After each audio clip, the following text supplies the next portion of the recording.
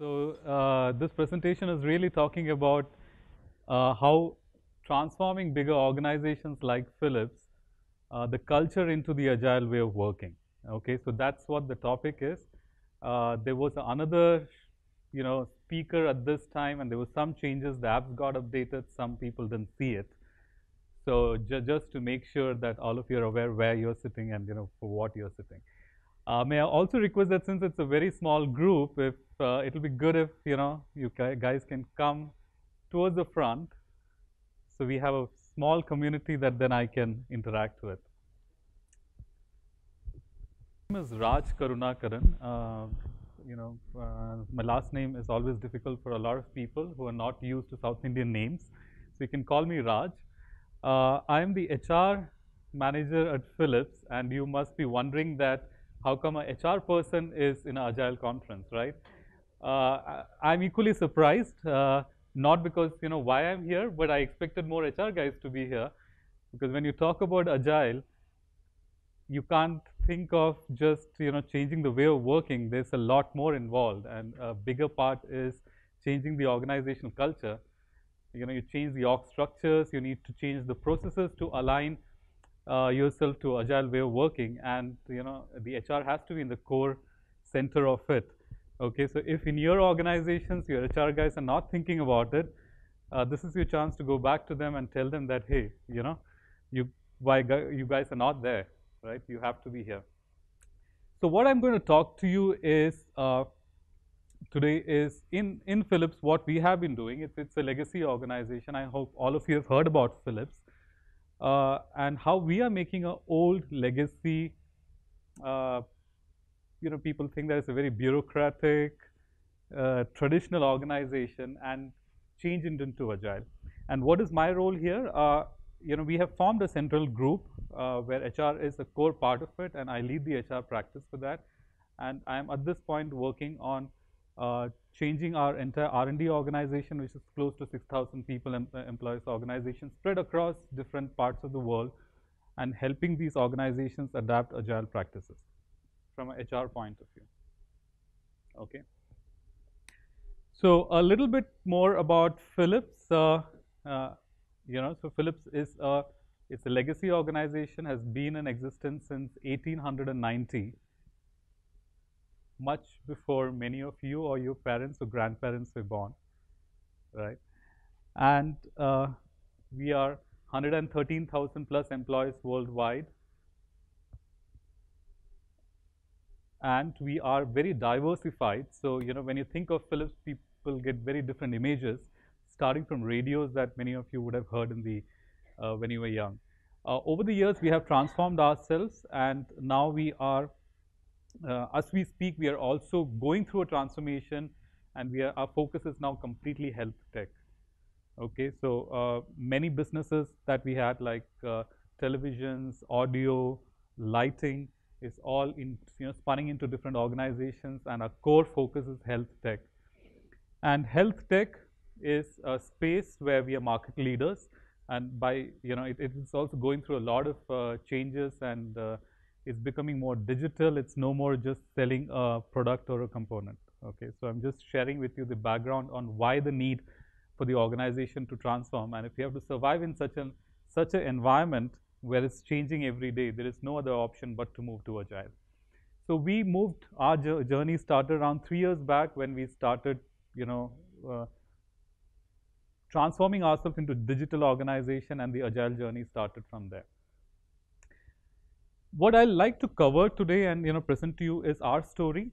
So something where what we did in terms of driving a culture which is not driven by extrinsic motivation, more by intrinsic motivation, and how did we create that intrinsic motivation in the organization. So that's one.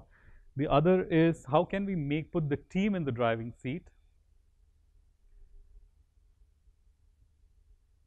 How can we break the organizational structure of hierarchies, and how do we relook at and change the supervisor or the traditional manager's roles, and how do we drive innovation in the entire process. Okay, so these are some of the things which I would like to share, and also some bit on people practices where we are reinventing ourselves. So let me also just put a caveat here that we are in the process of transformation, so our story is not complete.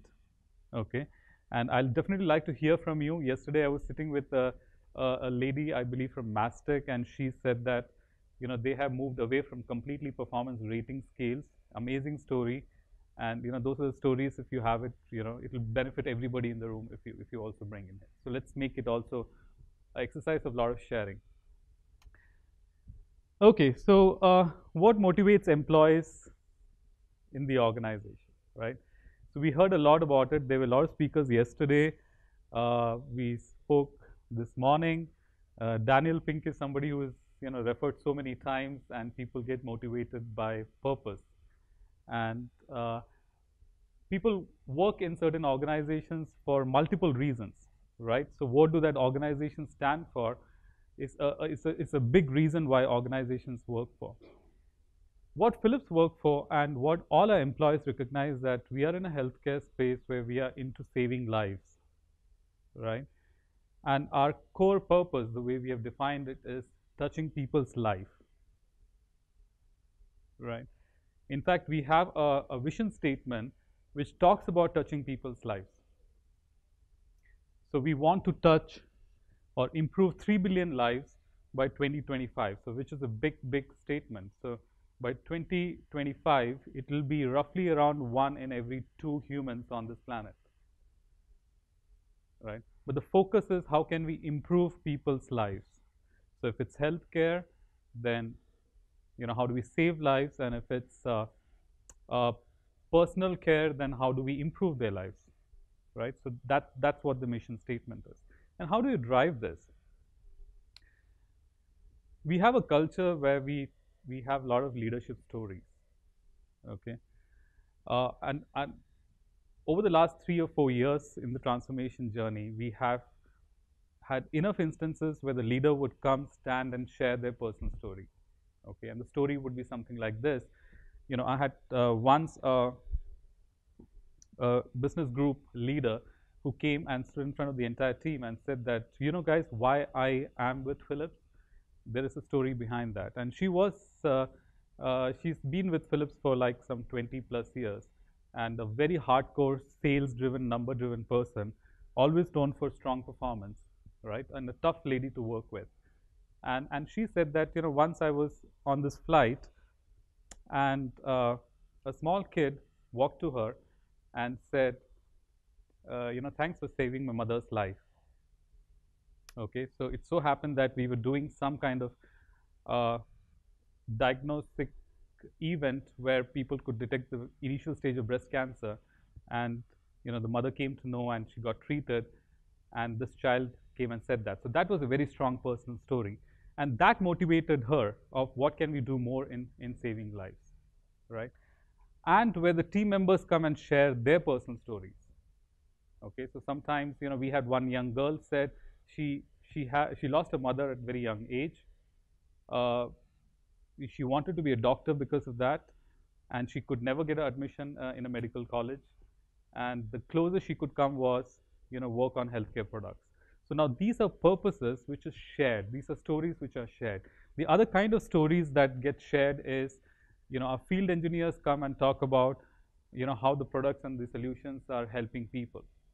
Okay, and this really is a big intrinsic motivation.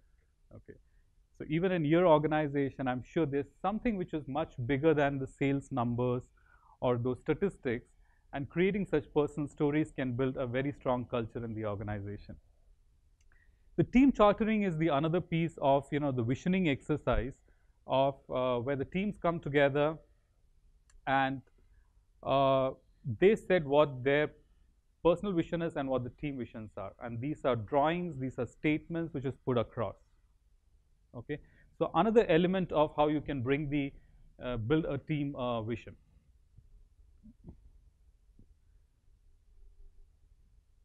How team takes ownership of the performance, right? So this is the another process that we introduced 2 years back, and it seems to work really well for us. Is so if we look at the entire organizational construct, Many a times the organizational construct is that things are driven from top down, right? You need a manager, a strong leader to tell people what is to be done. In an agile environment, that's precisely what we are trying to break it. Okay, what we want is self-managed teams, and the teams who can take full responsibility of who they are and what is that they want to achieve. Okay, so any process which helps the team take, be more empowered and drive towards that is, what is required. So sharing with you two examples of, so one is, we call it a accelerate survey. Okay, and this is a survey which is done every quarter, where the team gives the input and the team gets the report. Very easy to use, but it's a very quick pulse check on how the team members feel around the culture, around the work, around, their own satisfaction around the team. Now, this is not driven by the manager; it's driven by the team. Okay, and the team gets the input.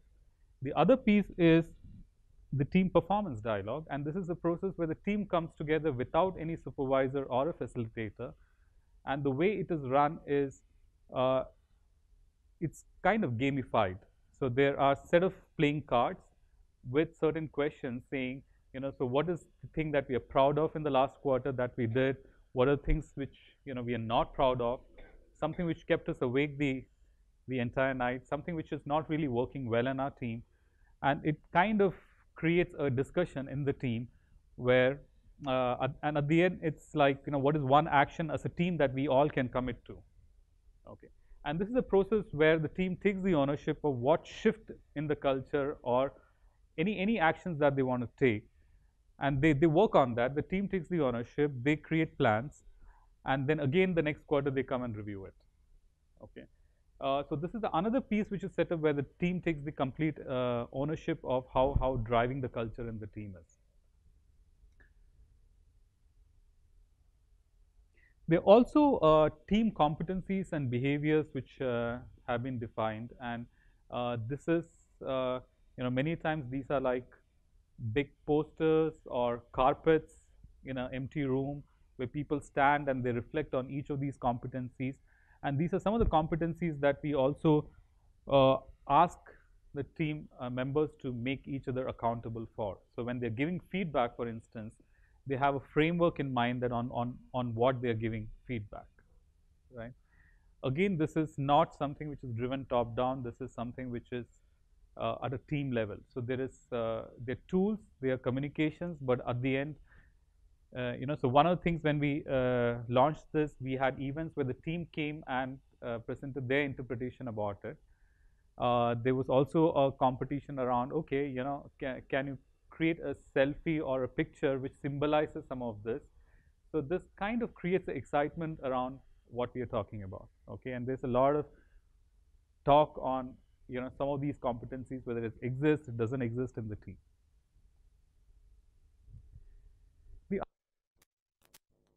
Within team, if the team has to take ownership, and this is something which we learned, very early stage, and I'm sure many of the people here would have seen it in their organization, is when you remove the supervisor, and supervisor in the sense the person who is like, has a reporting line and defines and dictates things, or wants to control things. A lot of team issues, there's nobody to resolve that. And in a team environment, you want the team to resolve team issues. And we wanted to create a culture of where the team can give feedback to each other, and it was a very difficult task for us, right?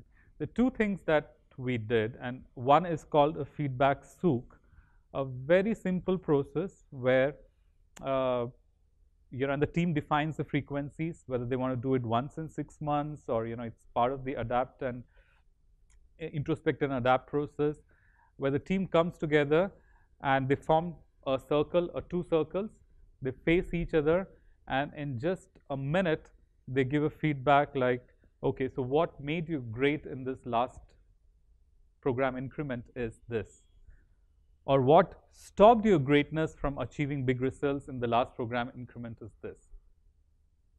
Okay, and this is fun, right? And they do this, there's no questions asked, there's no clarification, the person just gives a feedback, and the other person has a choice to take it or not to take it, but you know doesn't say anything.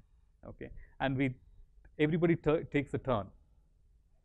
Okay, so in a minute, both side they share the feedback, then they go to the next person, they share a feedback, and the moment they cover at least 10 people, there's a pattern which is emerging. They know that how the team members are looking at them, how they view that person's contribution. Okay, and this people have liked so much more than a 360-degree appraisal, or somebody writing things and all of that. And what people have said is, it's amazing to see some of these patterns emerging, some of things which they were not even aware of. Okay, and created a culture where now people are so comfortable in a very positive way to give a feedback. Okay, and why it's positive? Because you're saying that the person is already great. What made you great? Or you're great, but something is stopping your greatness. So there is no negativity in the process, right? The other piece which we introduced, where the team takes the ownership of giving feedback to each other, is called courageous conversation. And in this process, if there is issues between two team members, somebody is pushing really hard, the other person doesn't like it. We had a lot of sessions where we've now kind of trained our people to use a flow of conversation which is not very intimidating in any way, but they're able to express that what their own value systems are and what is it that they're not liking about somebody's behavior. So it's a process where people can resolve their own conflicts before it's blown up and gets into a crisis situation where the team kind of starts breaking down. Okay, so that's another tool which is available now with the team members to resolve these issues. Why these tools are important? Because if you just leave it, in a normal situation, you want the managers to intervene and try to solve this. And we create a system where the employees will always walk up to the manager, right? The moment you give this tools to the employees, they can resolve those issues, right? You don't need a third person to resolve that. Yeah, sure.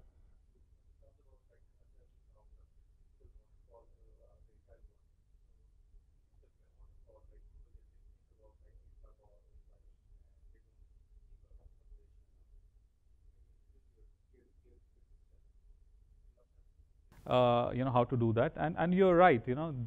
We went through a phase of change management where people didn't know how to deal with the situations. Okay, so they were going to the managers, and and I'll talk about the role of the manager here. It took some time for us to inculcate that, where the managers would push back saying, hey, you guys need to go and resolve this. Okay, or the process of where the team comes together and ideates and come up with the idea and set up the team goals. Okay.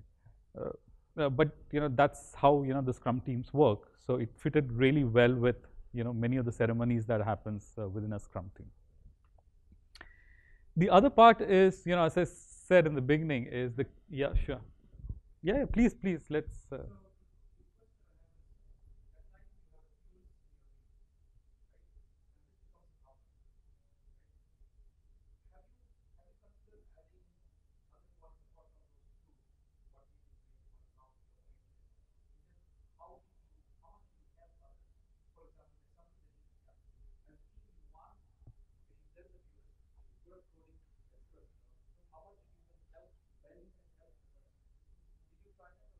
Yeah, so we, there's a reason we kept it like these 2 points. Okay, so let's say there is an individual who is, very, doesn't work in a team environment, is always keeps himself alone. Then that feedback will emerge, right? So it's not just from one person, but over a period, the team will say they are not going to hide it from that person. Once the theme comes, then it's and that's where the person picks it as an action, and I'll talk about that when we come to the performance management piece on how we do that. The person works with the coach and saying that, hey, this is what my team tells me. This is one action that I'm committing to the team. Okay, so when we do this this process, the way we end it is each individual then comes out and tells the team that, thank you for the feedback, and this is one insight I got from this exercise today. Okay, and this is my commitment something that I'm going to work on. Okay, so the individual volunteers and says that this is what I heard from everybody telling me, this is one good thing I heard, and this is one area which I heard I need to work on. And I'm making a commitment. So, so once you make a commitment to the team is again going to give you feedback. It's very transparent, right? And if there's certain feedback where it requires a little more diving into and trying to find some facts, the person has to do that, right? Yeah, sure.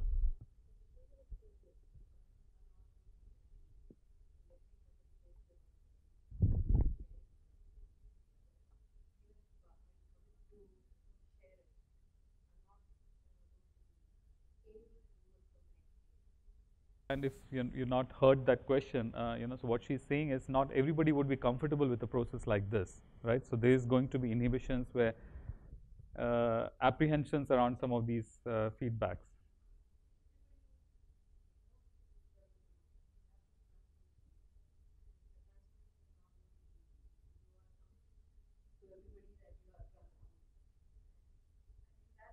Yeah, yeah, right, right, right. Yeah. So, there are moments where, and we have examples where, somebody felt very miserable at the end of it, okay, because the feedbacks were very strong, though it's a very positive way of putting it across, but, it's a straight message coming from the team, and sometimes they leave the team, and which is nothing, bad about it, because if there is a person who is a misfit in the team, and the team has decided that this person is not fitting in the culture, right? There is enough help and support which is there, but over the period, let's say, over 3 cycles of feedback, the person is getting a same feedback. Hey, you're not really helping, and you leave work in the middle of the process and walk away. It just creates that environment for the person to just leave the team and go.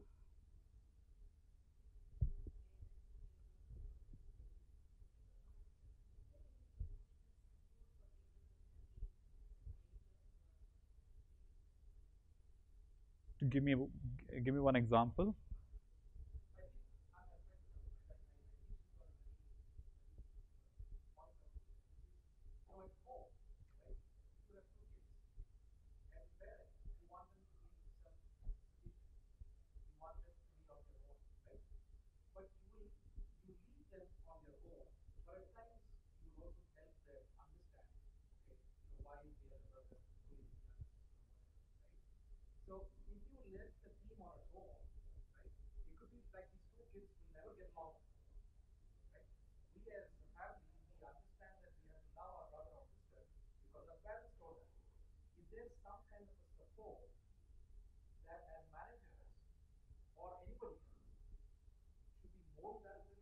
Yeah.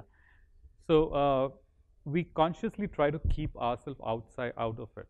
Okay, and I'll tell you the reason. Uh, so one is, at a very high philosophical level, just approaching saying that we are dealing with adults. We want them to go through this process of crisis and despair and come out of it and manage that. What we do is provide them tools and techniques. Okay, so oh yes, oh yes, oh yes. So I mean, you have your coaches available. You have I mean, there's a personal coach available with each individual. Okay, and they work with the coach, and I'll tell you the coaching relationship, where some of these things, then there's a sounding board which is there, right? It's more about giving tools and techniques for people to resolve conflicts within themselves. Yes.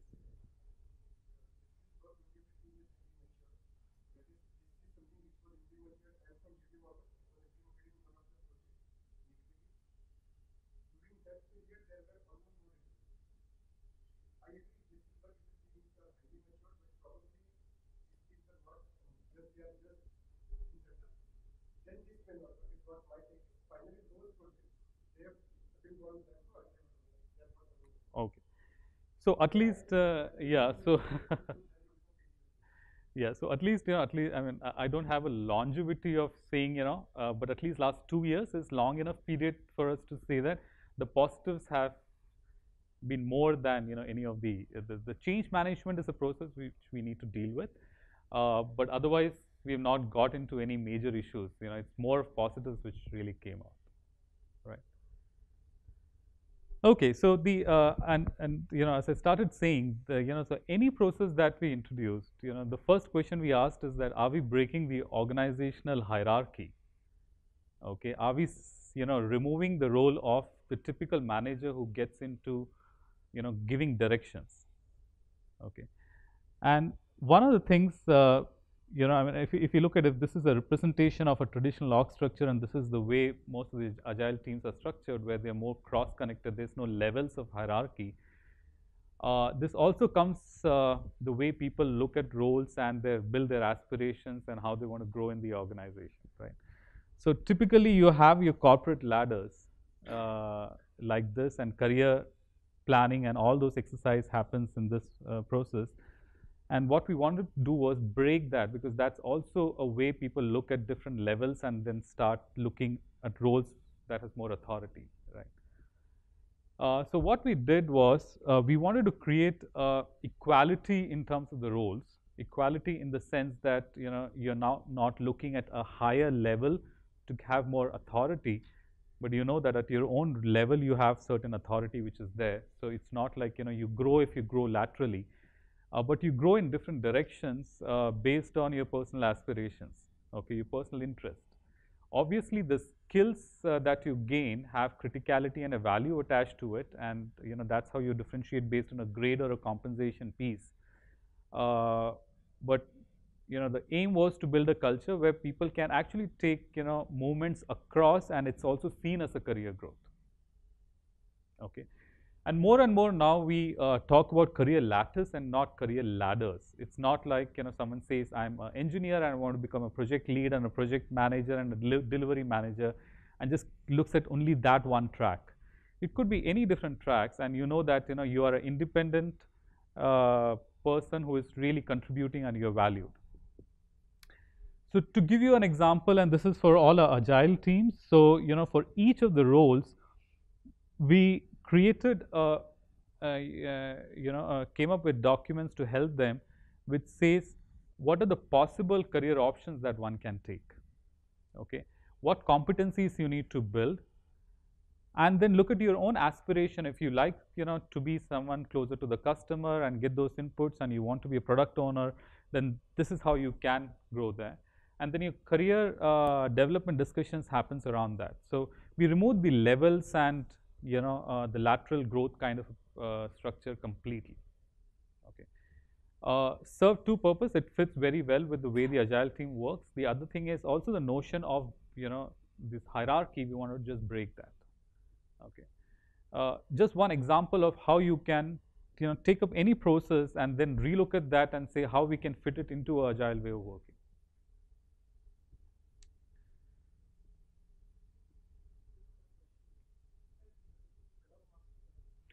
This is an example for a Scrum Master. So this is similar documents for, yeah, so it could be an Agile developer. So this is one example for Scrum Master. So if I'm a Scrum Master, I can see what are the possible career movements for me. If I'm a developer, there is a similar document. So I just wanted to show one example here. Right. So what is happening to our managers? Okay, so what we have done is we have removed the project managers and we have made them competency managers, and they manage a group of people with the similar competencies. Now they don't manage the entire Scrum team. They manage a group of people with the similar competencies. We call them competency managers. We call them cluster managers, and their role is to develop those competencies. Okay, so build competencies amongst people who are playing that role. And they also are trained to be performance coaches. Okay, so every employee has that coach assigned to them, and there's a coaching session which happens every month. It could be bi-weekly. It could be a minimum of at least once in a month. They sit, they talk about it could be within the immediate work that they're doing. It's also looking at their own career development. And the coachee brings all this feedback, what they got in the feedback souk, they got from dashboards within the team, how the team is performing, and how they can build in their own effectiveness. So the coach here is not taking the ownership of driving the performance, but make sure that the ownership is still with the employee. But the coach here is the sounding board. Okay, so the coach here is the person who is now helping. So there is, again, coaching and a coach and a coachee is a very equal relationship. It's not like a mentoring or a subject matter expert here. And in fact, a coach could be somebody who's completely outside the domain as well. So the coachee, by using various facts, statistics, 360-degree reports, dashboards, what the employee brings helps the employee to retrospect and put a plan.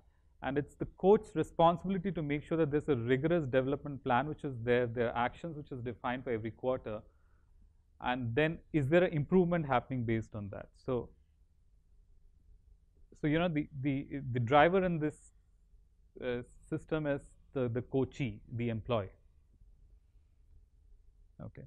So the performance assessment conversation I've moved to more like coaching, reflections, career development, those kind of conversations.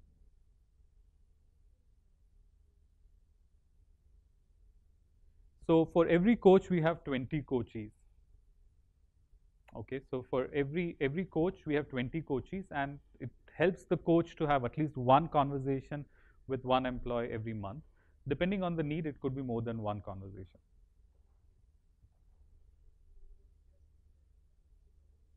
Coaching plus the competency development. So the competency could be, let's say, mobility is one competency. So there is a cluster leader for the mobility group where there are 20 people from the mobility who reports into this person. It is a matrix organization. Okay. No, this is not an agile coach. Agile coach in the sense the agile coach is the one who helps teams adapt agile processes. No, this is more like a performance coach. This is the sounding board. This is the sounding board. They're trained to be coaches. So they've gone through a coaching certification program to be coaches. It's not an easy skill to build. Just to give you an idea on how a performance management process works.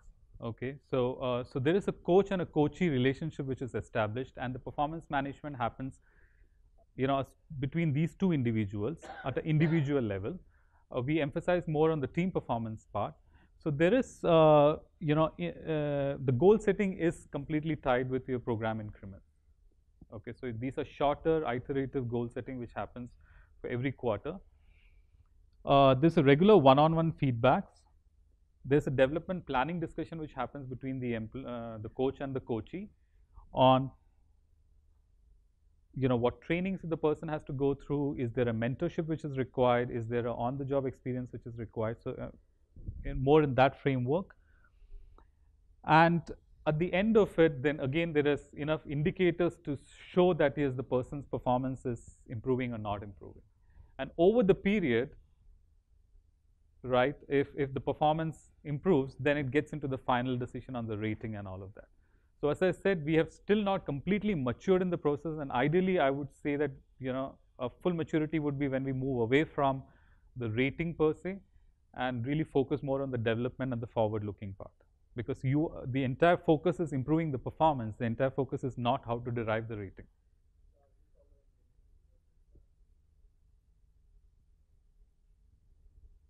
Yeah, so this is the feedback is within the team and with the coach and the coachee. Okay, but it's far more regular. So what are we observing? I mean, we definitely know that our engagement scores have really gone up. Employees who have moved to Agile are extremely happy. We went through a cycle of change where people were not clear. Our project managers were completely unhappy. They didn't know what. Some of them became Scrum Masters, but they didn't know whether they have gone down in their career or moved up in their career. The people who became coaches had complete confusion on how to play those roles. But in general, now what we see is that the team is completely happy with the process. We continue to be driving in a lot of innovations around that. So so it's no hit. In fact, it's changing for better. Also, just to give you an idea that there are various processes that can get changed if you look at from an HR angle. So when you look at a talent acquisition, the big shift was that earlier the entire process was focusing on evaluating people on their skills. Can they do this job immediately?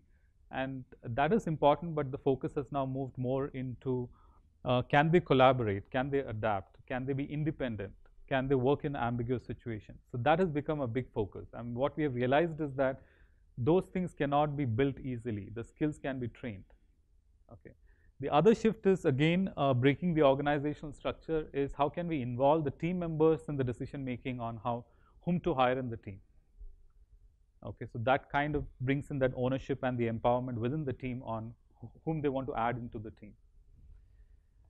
Performance management we spoke about, so it's more like a quarterly event, more feedback driven and a more feed forward driven. Learning, we have moved away from the learning calendars. We've made it like there's now a globalized tool process, Philips University, and their learning opportunities available immediately, e-learning processes. So it's like what the team wants immediately and how can we provide that, rather than looking at something which you have a need and you can give it after 3 months or 4 months time.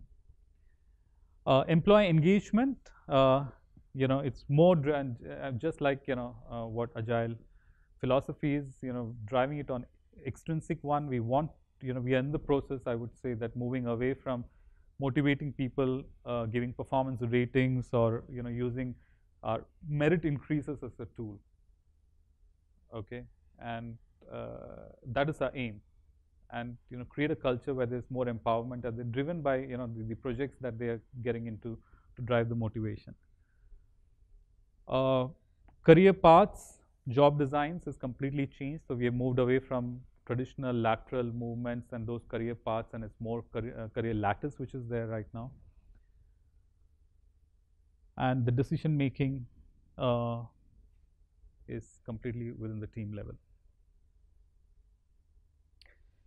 If you have to look at a shift in organizational culture, and if and this is a model which it resonated well, and if you have to plot Philips on this structure, so the two aspects or two axes of a culture is, one is where you want to have a lot of control within the organization, the other one is the flexibility part, and the one is internal focused and the other is external focused. Okay, so Philips as an organization years back was probably here. There was a lot of flexibility, but it was very internal focused, very shy kind of an organization. Okay, the feeling of the Dutch organization, very internal focus, that kind of a culture. Over the years, we moved to continued to be very internal focused, but built a lot of systems, processes, controls within the organization. Over last decade, the shift happened here, where we started becoming more aggressive in the marketplace, but we didn't move away from our control. And at this point, the focus is how we create a dynamic, entrepreneurial, a creative workplace where the focus is completely on creating customer value and with a lot of flexibility. And I like this model because it's easy for us then to relook at our own organizations and see where do we stand in these 4 quadrants, right? And then look at what interventions to build around that. So yeah, so that was little overview on some of the things that we have been doing. So I can take a few questions. I think there are 5 minutes for questions. Yeah, sure.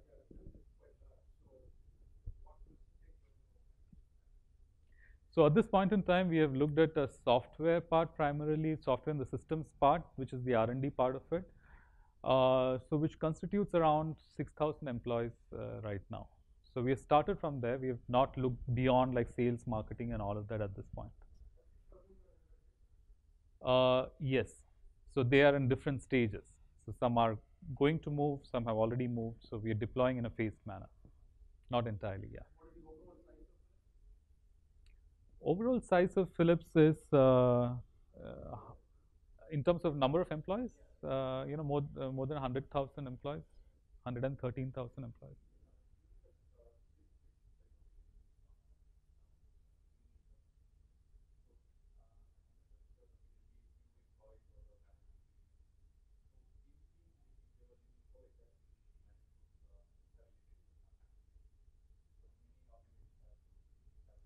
So if you ask me, we didn't have big attrition. That's a risk when you go through it, and if you don't manage the entire change process, uh, and that's where So one of the things that helped was to bring in, the HR team, the top leadership team, our centralized organizational development team into the process much early, right? So immediately we knew when we were moving that people had apprehensions about the new roles. How would they see their career growth in Philips? And we had to. So some of those things like defining the roles, defining the career paths was the immediate thing that we delivered. Okay. So picking up what is really stopping people from this making this change, the fears that they have, and providing solutions around that. What that was the focus. So that really helped us. Hmm.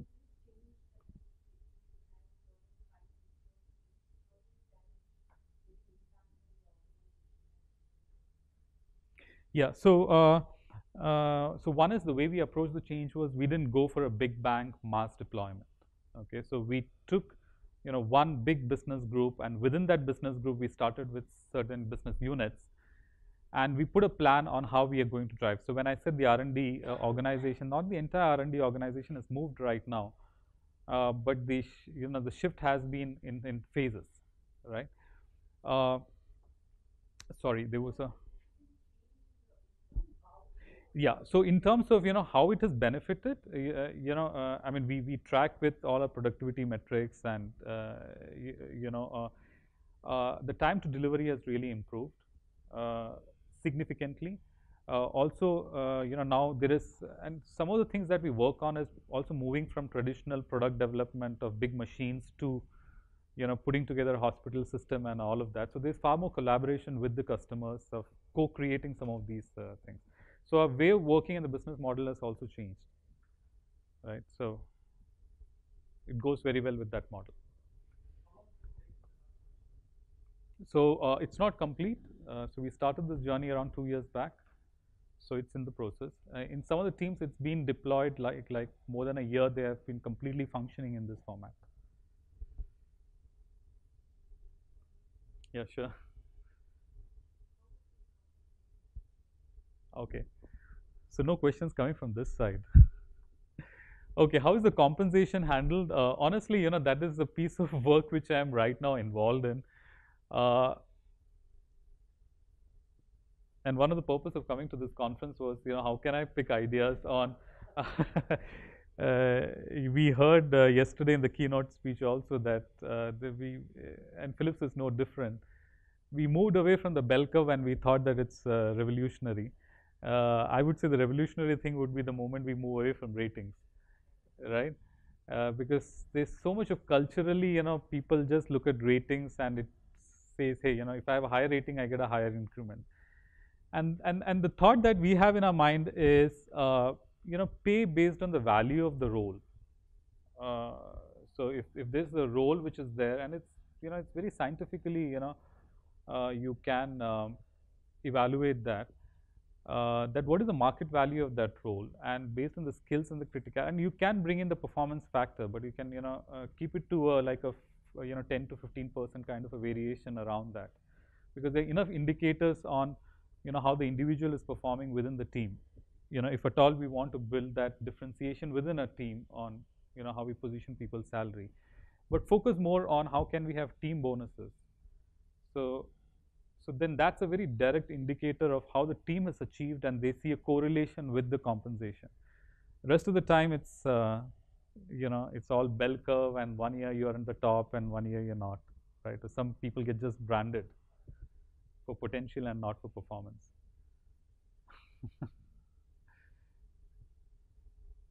I don't know how I'm doing on time.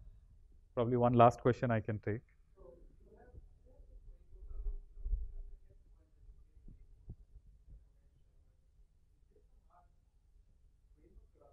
Around?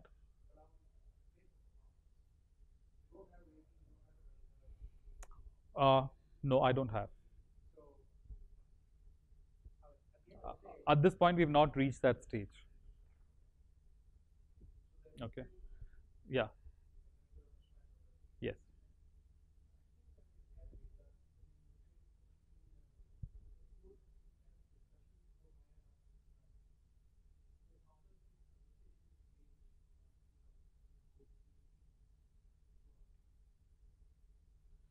So I didn't get the question.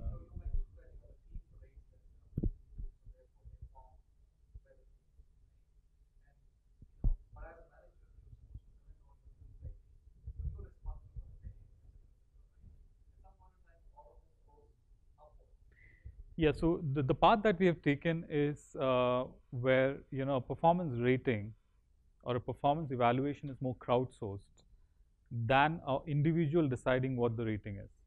Okay, so that's the approach that we are taking. So it's just making it more bottoms up rather than a top down. So at this point, we are downplaying the entire rating piece and the performance appraisal piece completely.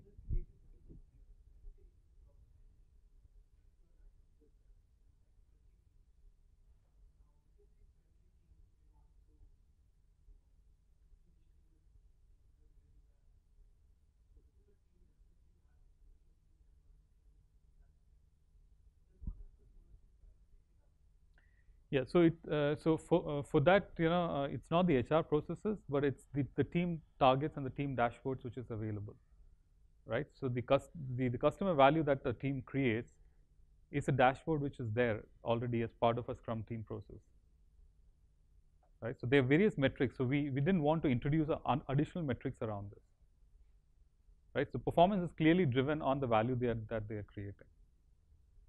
Okay. Uh,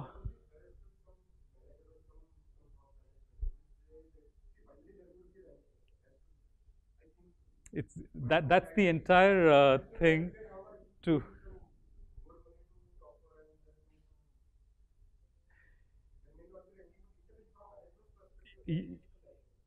see. Our vision is to break that.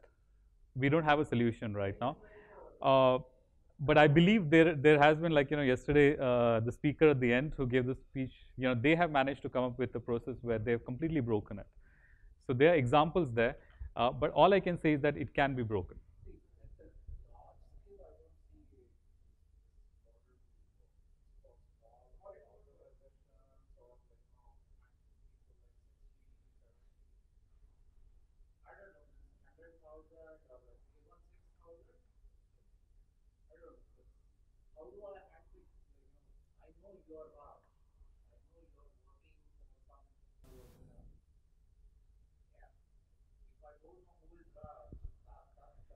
Yeah, so let me just qualify it saying that we have a talent management process which is very central.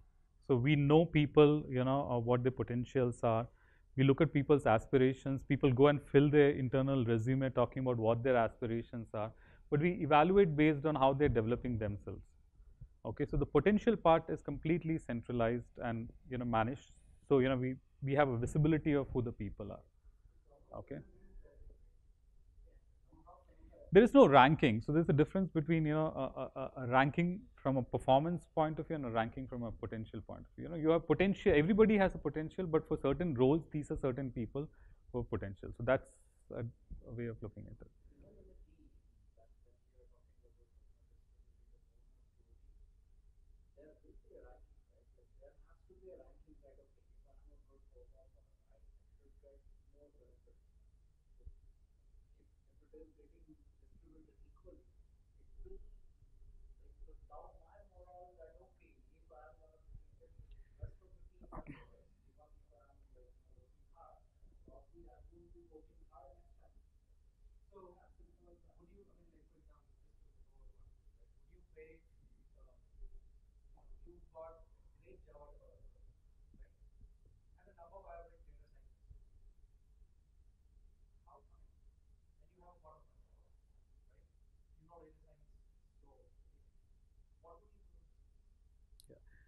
So there are two things, okay? So let me just break this. You have to differentiate based on performance. It's not a socialistic approach, right?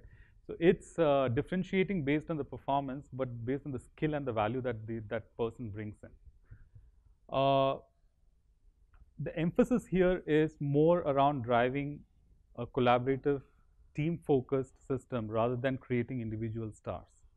Within the team, there is a differentiation, but currently the traditional system that works is really focusing on the individuals and not really looking at how the team is working. So that's where creating that balance is important. Okay.